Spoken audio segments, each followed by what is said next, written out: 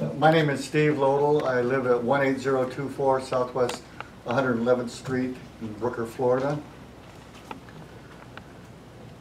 I'm a constituent of yours. I live less than a mile from Ground Zero. I live on the Santa Fe River in Bradford County. I have lived there for almost 40 years. For decades, I have taught here in Starke for Santa Fe Community College. I am invested in this community. I raised my family here. Why did I, like each of you, choose Bradford County to live your lives?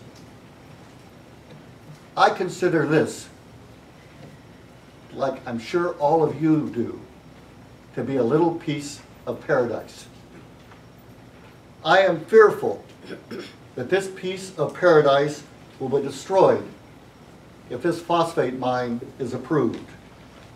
I am fearful that my well and my neighbors' wells will be polluted.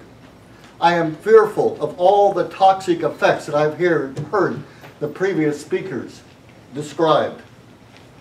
Now I know to be on this county commission, you almost have, all of you, I'd say every one of you must have a lot of financial acumen to run the business of Bradford County.